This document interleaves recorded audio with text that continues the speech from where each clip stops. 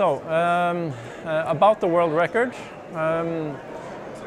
this board, as I said, it's 15 meters long, it's 1 meter 20 high, and we believe that at least Guinness World Records has said that it needs to be substantially big. It needs to be something like 10 times the original size, and we did exactly that. So we felt that this is on the edge.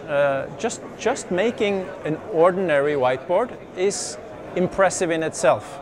Seamless as it is, it's a seamless board, and we chose then, of course, to make it interactive using the Luidia eBeam software.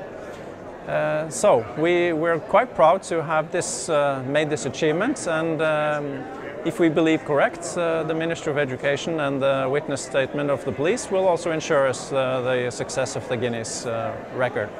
You also made a t-shirt. Ah, yes, we did.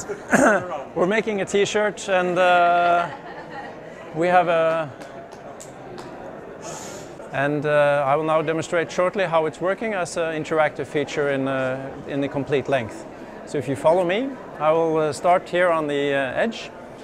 And I'm doing then an input, and I can draw a whole line through the whole board. And it's working now totally interactive, as you see. Woo! So is it with the interactivity.